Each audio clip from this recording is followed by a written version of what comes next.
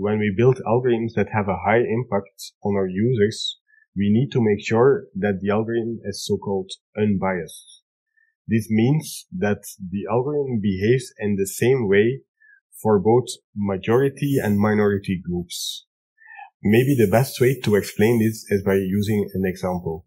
Suppose that I built a decision algorithm for credit risk. This means that, for instance, I am working in a financial institution and I built a model that analyzes loan applications. So in that case, I want to make sure that that algorithm is kind of fair and unbiased. So how does that work? Let's suppose that I'm working for a financial institution here in Belgium. In Belgium, we have two different official languages, Dutch and French. Now, if you are operating a financial institution here in Belgium, you want to make sure that the loan application algorithm actually works in the same fashion for Dutch speakers and French speakers.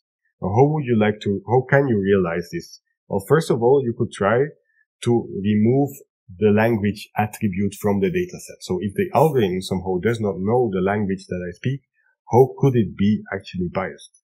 Well, actually, here in Belgium, the northern part of the country is Dutch speaking, while the southern part of the country is French speaking.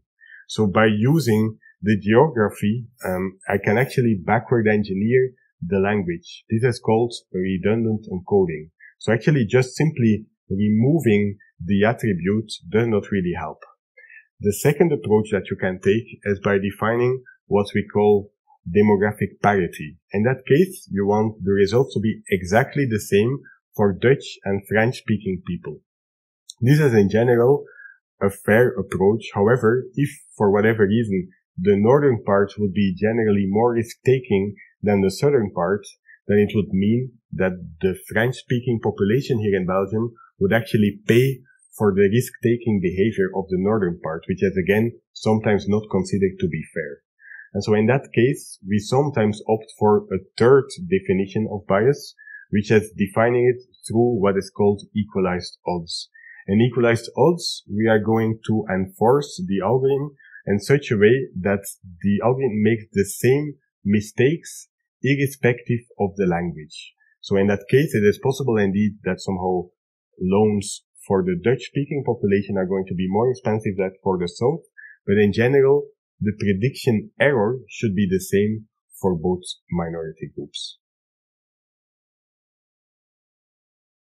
We test for bias by defining quantitative measures to be able to automatically detect from the data and from the model outputs if a model is actually biased.